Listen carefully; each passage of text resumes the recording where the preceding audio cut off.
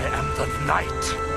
I am Batman. The lines that I loved most are the ones that reveal the soul of Batman, because he's such a dark character. He has this scene at his parents' grave where he's begging with them to release him from his vow. I loved that scene and I loved playing it, and I was really proud of it because you have to show the humanity. Please, tell me that it's okay.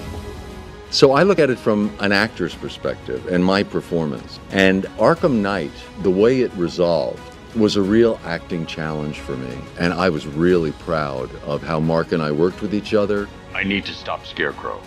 When I'm done, I'm locking myself away. No, you are not going to do this! For an actor, from my perspective, Arkham Knight is my favorite.